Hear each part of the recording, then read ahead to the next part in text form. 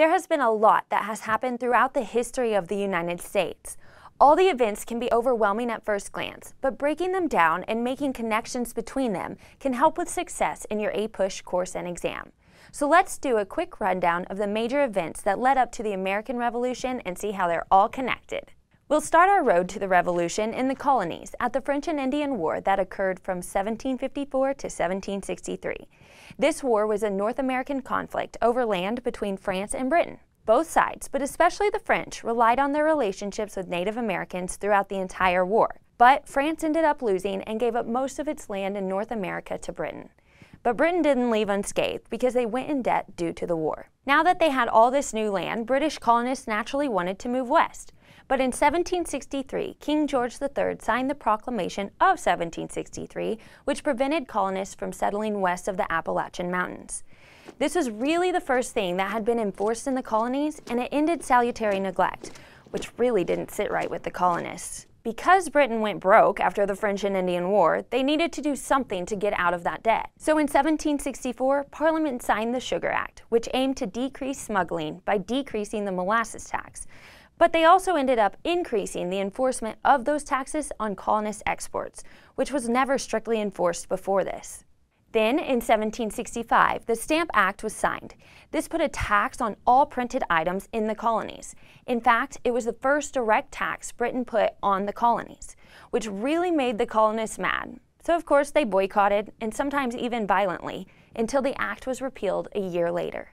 But Parliament doubled down, and in 1766, in the Declaratory Act, they declared it could tax and make laws for the colonies. So they kept on, and in 1767, the Townshend Acts were enacted.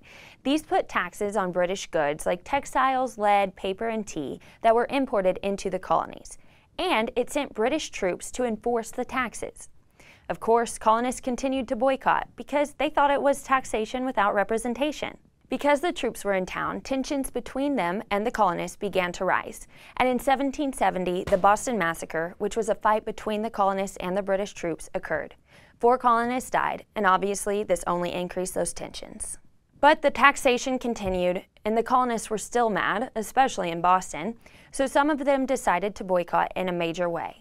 And in 1773, some colonists dumped a lot of British tea into the Boston harbor. Well, this made Parliament really mad, and in 1774, the Coercive Acts, or the Intolerable Acts as they were known to the colonists, were signed. These were 4 acts that primarily closed Boston Harbor, gave legal immunity to British officials in North America, prohibited town meetings, and forced the colonists to house troops in their own homes. So because of the tensions that were caused by all the acts and all the boycotts, finally the first battle of the American Revolution began at Lexington and Concord in 1775, which became known as the Shot Heard Round the World. And in 1776, the colonists declared their independence by signing the Declaration of Independence, and the Revolution raged on.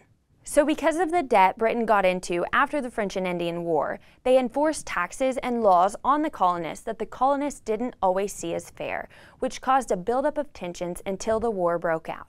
I hope this road to the Revolution helped guide you in your study. Look out for more videos about events throughout the entire history of the United States. Tell us what events you would like us to dive into in the comments below.